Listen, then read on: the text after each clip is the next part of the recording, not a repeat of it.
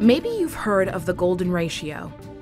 If something has the golden ratio in it, then according to the scholar Euclid, it is perfectly proportioned.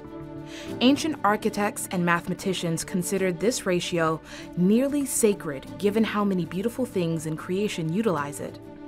In fact, there are many people who consider this ratio to be part of the universal laws of nature. Fundamental. The golden ratio can be found in your body, the swirls of the galaxy, and the curves of the nautilus shell. So what is it exactly? It is, arguably, the most irrational number in the world.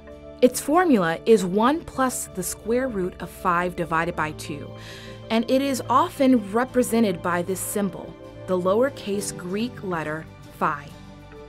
Its value is close to 1.61, but it is not quite that number. It's like pi in that it can be expanded out into infinity. It is non-repeating and cannot be expressed as a fraction.